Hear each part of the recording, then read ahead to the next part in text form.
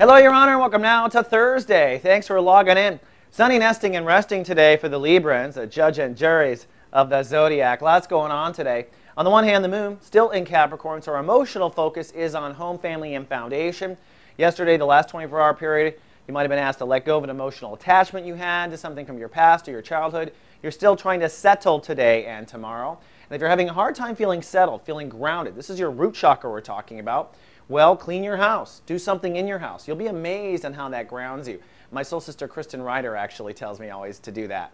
Now, zipping around to the sun, today the sun is ruled by Saturn. We're in Chapter 3 of Sun and Sagittarius, and it's time to make a decision in the next in the next day, basically, certainly by the second half of the day.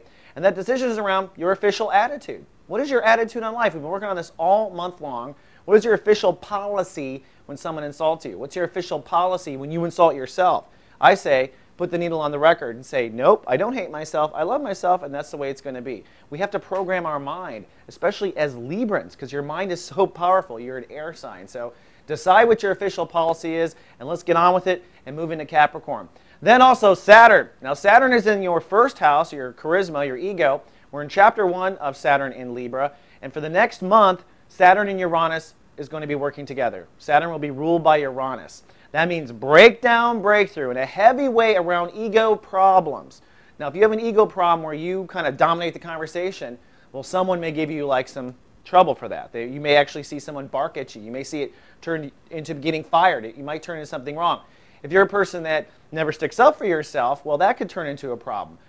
Ego issues and what you are ignoring, what you're in denial about when it comes to your ego and your charisma. And this may also be appearance, by the way. Maybe you've been dressing like a slob for years, and someone finally says, ew, this is the time. And it will hurt. But Saturn is showing you, hey, these are the areas we've got to work on, and we've got to work on them now. The good news is, as soon as you identify what the problem is, Saturn is right there on a silver platter with the solution. So try not to deny. Just go with the flow, Libra. It's what you do best.